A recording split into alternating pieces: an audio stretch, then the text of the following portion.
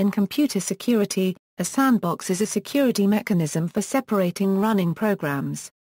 It is often used to execute untested code, or untrusted programs from unverified third parties, suppliers, untrusted users and untrusted websites.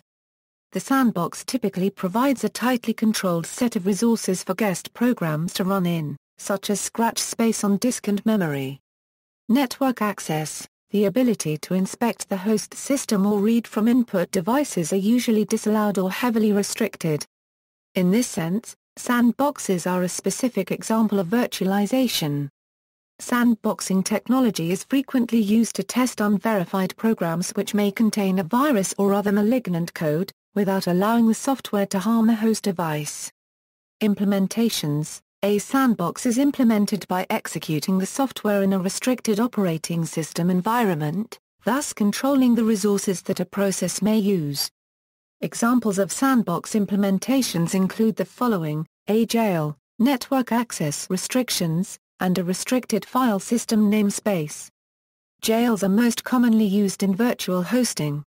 Rule-based execution gives users full control over what processes are started, spawned, or allowed to inject code into other apps and have access to the net by having the system assign access levels for users or programs according to a set of determined rules.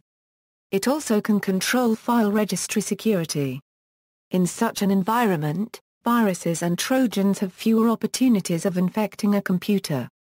The Linux and APAMA security frameworks are two such implementations for Linux. Virtual machines emulate a complete host computer, on which a conventional operating system may boot and run as on actual hardware. The guest operating system runs sandboxed in the sense that it does not function natively on the host and can only access host resources through the emulator. Sandboxing on native hosts: security researchers rely heavily on sandboxing technologies to analyze malware behavior. By creating an environment that mimics or replicates the targeted desktops, researchers can evaluate how malware infects and compromises a target host. Cuckoo Sandbox is an open-source tool that automates malware analysis. Capability systems can be thought of as a fine-grained sandboxing mechanism, in which programs are given opaque tokens when spawned and have the ability to do specific things based on what tokens they hold. Capability-based implementations can work at various levels, from kernel to user space. An example of capability-based user-level sandboxing involves HTML rendering in a web browser. Online judge systems to test programs in programming contests. New generation paste bins allowing users to execute pasted code snippets. Secure computing mode is a sandbox built in the Linux kernel.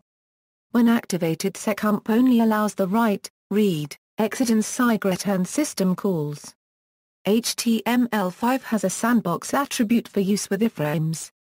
See also, Sandboxy, references. External links, security in depth for Linux software, preventing and mitigating security bugs.